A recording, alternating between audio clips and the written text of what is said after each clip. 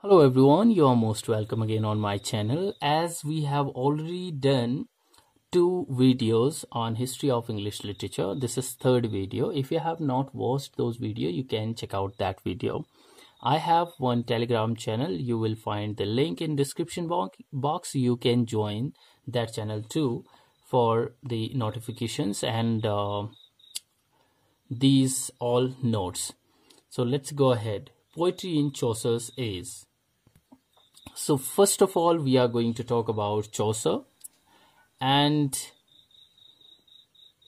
Chaucer was born in 1340. We have already talked about this year lots of time. His father's name was John Chaucer.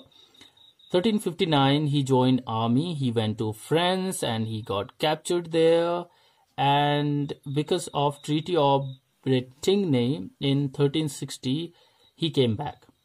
10 years he spent in Edward's court, and from 1368 to 1387 he was on official journey to Flanders, France and Italy.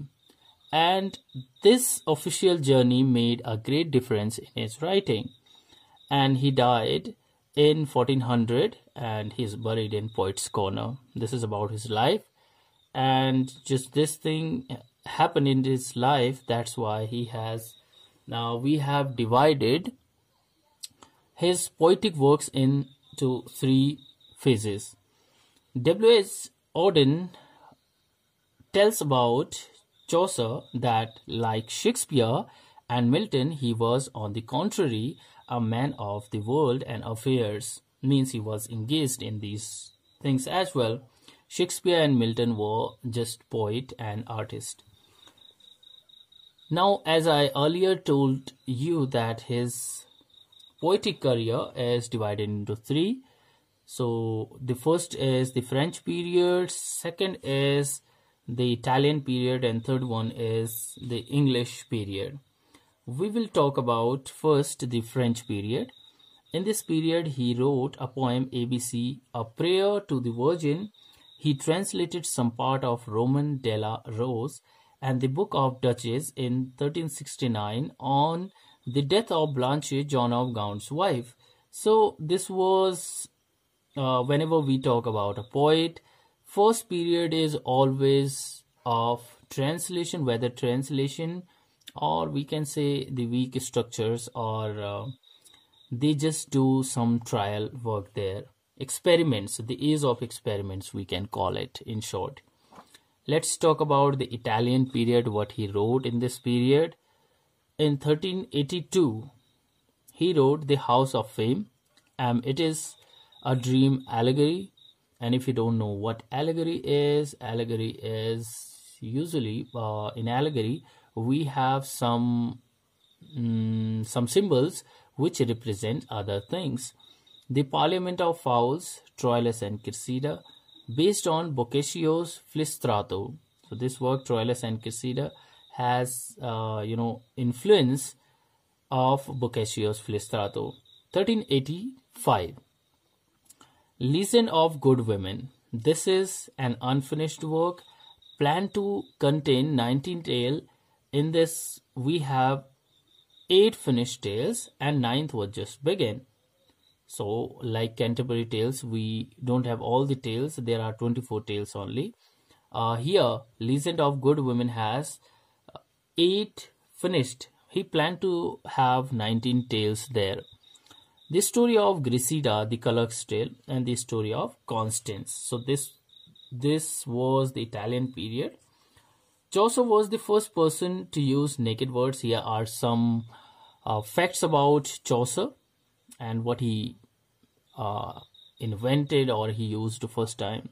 He introduced a heroic couplet. So naked words, heroic couplet, and Canterbury Tales is called a human comedy. Sometimes it is asked in your question papers.